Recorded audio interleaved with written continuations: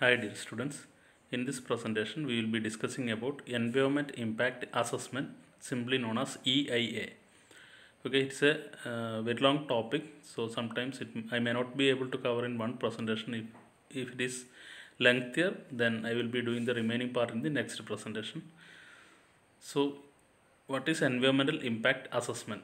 It is a process of predicting and evaluating the effect of a proposed activity bar project on the environment. So environmental impact assessment, as the name indicates, it is predicting what will be the impact of a particular product or a project on the environment. So it will be useful for protection of the environment, optimum utilization of the resources, and saving of time and cost of the project. So these are all the end effect of the environmental impact assessment, or simply by doing EIA, the use it will be useful for, if we do EIA, it will be useful for protection of the environment, and it will indirectly optimize the utilization of the resources, or we can work with minimum resources, and of course we will have saving as well as the saving of cost as well as time for the project. So properly conducted EIA also lessens conflict by promoting community participation, information decision makers, and helping lay the base for environmentally sound project.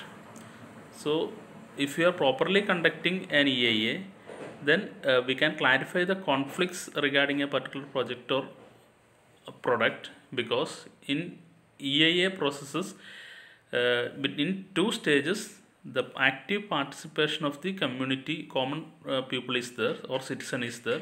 That's why the doubts in the minds of the people can be cleared by conducting EIA, and also experts are also participating in this one, and even the design changes is proposed, everything is proposed so that the nature can be conserved. So since all are participated, the conflicts can be avoided. The proposes measures to mitigate adverse effect of projects. So it will minimize the effect of the environmental impact by a particular product or processes. So by doing EIA, we can minimize. Of course, there will be slight some effect will be there on the environment by every product or project, but by doing EIA we can minimize, or mitigate means lagukarika, that is the meaning of mitigate. So we can somehow reduce the effect of environmental impact by a particular product. All new development projects have to submit their EIA reports to the environmental ministry of the country to get environmental or green clearance to commence the construction. So now it is made mandatory that every development project, before starting, they have to submit the environmental impact report to EIA, report to environmental ministry of the country.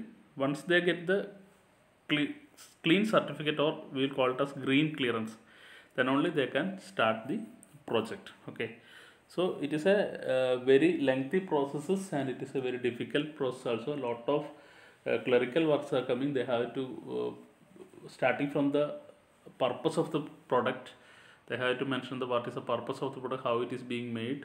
So everything they have to clear. Then they will study about what are the impact going to be on on environment, and in between stages they will design steps to minimize the effect of impact of this particular product on the environment. Everything is being done. So finally, uh, in a most appropriate manner only we can start the project. That is the purpose of environmental impact assessment. So we had to get the clearance certificate from the ministry. That is the ultimate aim.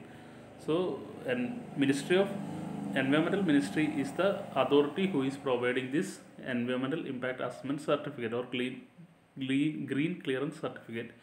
So once we get this certificate, then only we can start our uh, proposed project work and all. Okay, what is the purpose of EIA? To allow government officials, business leaders, and all concerned citizens to understand the likely environmental consequence of the proposed actions, and to cooperate in making wise decisions that restore and maintain the quality of our shared environment to future generation. That is the purpose of the environmental impact assessment. So simply it means, the purpose means, by doing environmental impact assessment, all the common, even the common citizens or all the people are made aware of what will be the environmental impact of this particular project. If it is coming in a particular area, what will be, what effect this product or project will make on the environment. They will be making aware of all the consequences of this particular project on the environment to the common people.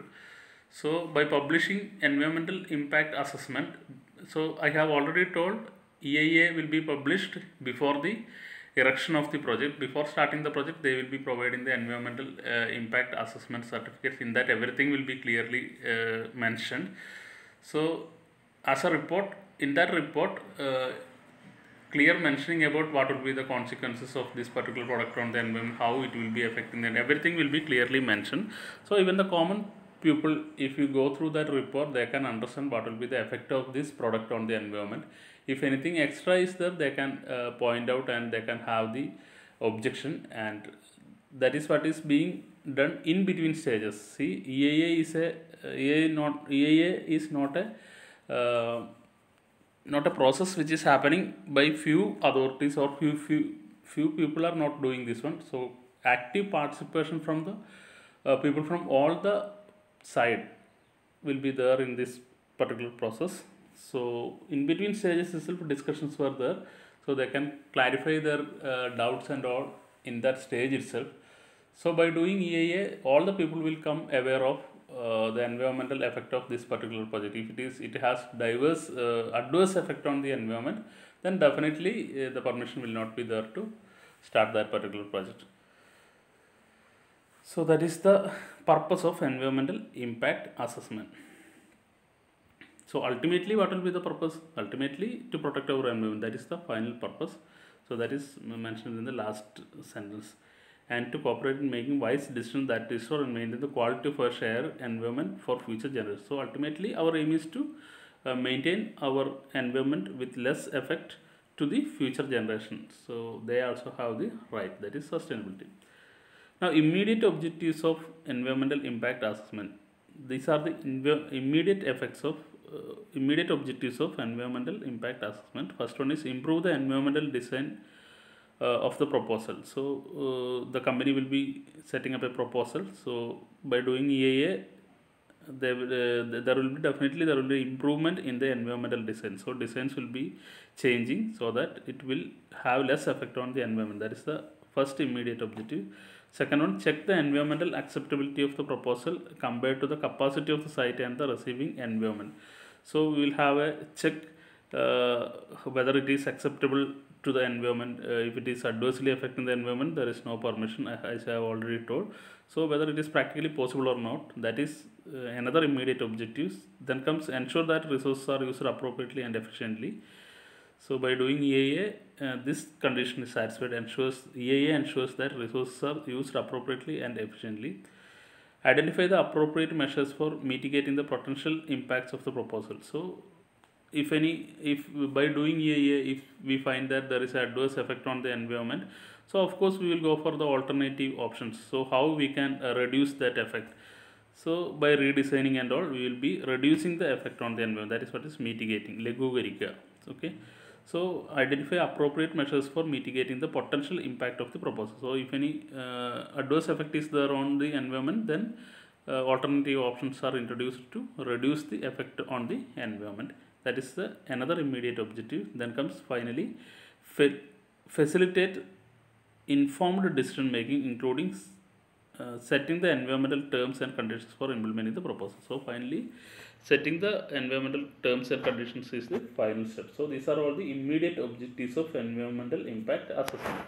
Now coming to the long-term objective of EIA, the main long-term objective is to avoid irreversible changes and serious damage to the environment. Ultimately, to protect our environment, that is the main objective. Then comes safeguard valuable resources, natural areas and ecosystem components. So of course, resources are for the future also, so we have to conserve it. That is the next long-term objective.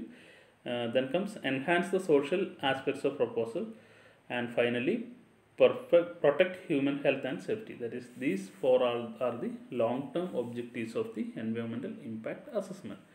Now coming to the history of the EIA as a mandatory regulatory procedures originated in the early 1970s in US. It started first in US in 1970s. Then other countries like Canada, Australia, New Zealand followed this in 1973-74 time. Developing countries like Colombia started in 1974, Philippines in 1978 also introduced this one. Coming to India, that we will discuss in the next slide. In 1989, the World Bank adopted EIA for major development projects. World Bank made it mandatory that if they are providing the fund, EIA is mandatory for the project under World Bank. To get the financial aid from the World Bank, if a project has to get the help or financial aid from the World Bank, they have to clear the EIA certification. So in 1983 only, World Bank made this as mandatory for major development projects in which borrower country had to undertake an EIA under the bank's supervision. So then only they will get the financial aid. That is regarding the history, world history. Coming to India, EIA in India, the government of India introduced EIA in 1994. See, in world it started in early 1970s, but we are into that one in 1994 only under the Environmental Protection Act 1986. So actually it is Environmental Protection Act 1986 draft copy was on 1986, but implementation was in later stages only. So in 1994 EIA is included under this one. New EIA legislation was introduced in 2006.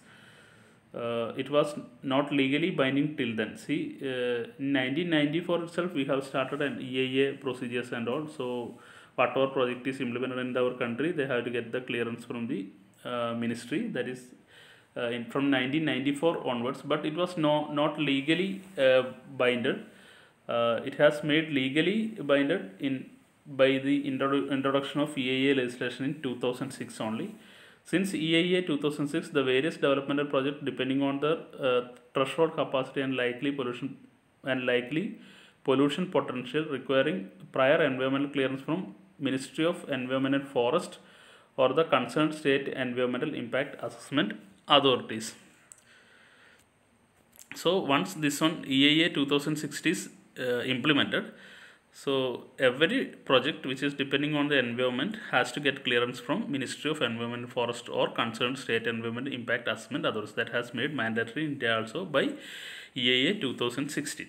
The project component is responsible for the preparation of the EIA statement. The project proponent. So who is implementing that project? That is what is project proponent. So they are responsible for the preparation of the environmental impact assessment statement with the help of external consultant or institution. So of course we'll have the consultancies. With the help of the consultancies, who is going to implement the project will prepare the environmental impact assessment statement and will submit to the concerned authority, State Environmental Impact Assessment Authority or Ministry of Environment and Forest. In 2020, the Government of India proposed a new EIA 2020 draft. See, now recently, Government of India has proposed a new Environmental Impact Assessment draft. It is in the draft form only, not came into picture. So for the implementing the same, it will take few years also. Okay, so that's all about the history of EIA in India. Now coming to the various processes happening in the environmental impact assessment, the processes we will discuss here and what are happening in between stages, that we will discuss in the next presentation. That will be better, I think, because it's a if we discuss everything in one presentation, it will be very lengthy. So coming to the environmental impact assessment processes, first step is the proposal identification. So first project proposal is being made and will be submitting to the authority of the company itself, or who is doing that project. They will prepare the project proposal identification. Proposal identification means ഒരു project വരാൻ പോകുന്നുണ്ടെങ്കിൽ അതിനെ പറ്റിയുള്ള ഏറ്റവും basic ആയിട്ടുള്ള കാര്യങ്ങൾ proposal identification എന്ന് പറയുന്നത്. Okay, then comes screening. First proposal identification is done, then comes screening. I will explain what is coming on in between stages. ഈ സ്ക്രീനിങ്ങിൽ എന്താണ് ചെയ്യുന്നത്, പ്രൊപ്പോസൽ ഐഡൻറ്റിഫിക്കേഷൻ എന്താണ് നടക്കുന്നത്, അതൊക്കെ ഞാൻ ഡീറ്റെയിൽഡ് ആയിട്ട് സ്റ്റെപ്പ് ബൈ സ്റ്റെപ്പ് ആയിട്ട് എക്സ്പ്ലെയിൻ ചെയ്യും. Anyway, this is the various steps involved. First one is proposal identification, then comes screening. After screening, initial environmental examination is being done. So once we do initial environmental examination, we'll be categorizing this one, that particular project submitted, into different categories: high risk category, low risk category, like that. So if it is in low risk categories to the environment, then there is no requirement of environmental impact assessment certification. So by initial environmental examination, we will categorize whether EIA is required or not. So if no EIA is required, then they can directly start their project and all. But if EIA is required, then further detailed checking is required. So if the project submitted is coming under the environmental threatening category, or the risk is very high by implementing, the effect on the environment is very high by introducing a particular project, then that will be coming as high risk category.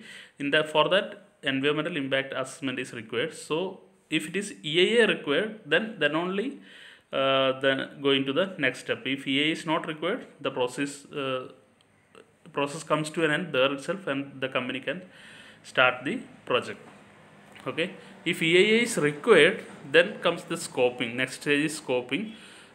In that stage, we will have a public involvement. Public involvement is happening in the initial stage, that is first stage, that is scoping. So in the scoping stage, we will have a public interaction. So in this stage, we will have an idea about, we will be discussing with the public and all, what is the purpose of this particular project, and what will be the environmental impact of this project on the, what will be the environmental impact of this. Everything is discussed, even minute things are being discussed in this stage, that is scoping. Then comes impact analysis. So after scoping, the next step is impact analysis, that is being prepared by the expert. I have already told, we can get the help from the consultancies for doing this one, impact analysis. Once the impact analysis is done, we will have a clear idea about what are the adverse effect going to be on the environment. Now we will think about if something can be done. We will think about if anything can be done to reduce this one. So that is the next step. That is mitigation and impact management. So we will introduce various plans, or even we will change the designs so as to reduce the effect on the environment. That is what is the next step: mitigation and impact management. Once impact analysis is done, we have identified what are the negative effects on the environment, and we have obtained the solution. We have found out the solutions for this negative effect, so as we are assuring that there is no bad effect on the environment. So then we will submit it as a report. That is what is called EIA report. So once we submit that report, then the report will go to the review. So the report will be published everywhere, and anyone can study about this report, and if anything is not mentioned, or something is missed out, can be pointed out. So in that stage also, public involvement will be there. So I have told, in the scoping stage, the public involvement is the next stage. Having the public involvement is in the review stage. So once the review is completed, then next one is the decision making. So of course, two decisions will be there, as whether we will approve it or not to approve. That is the decision making. So decision making is done by the concerned authority.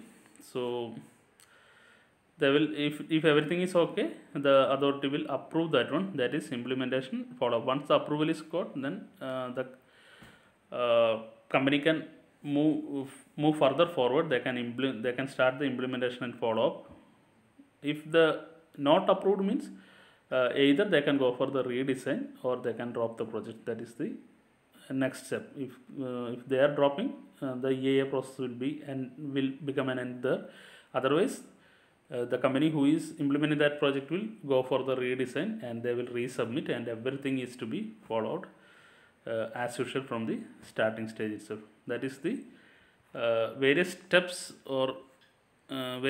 that is happening in a environmental impact assessment processes. Okay, so in between steps, what is happening, I will discuss in the next presentation. So in proposal identification, what is happening? See, proposal identification is the first stage. Then comes screening. What is happening in screening? Everything I will discuss in detail in the next presentation. Okay, thank you.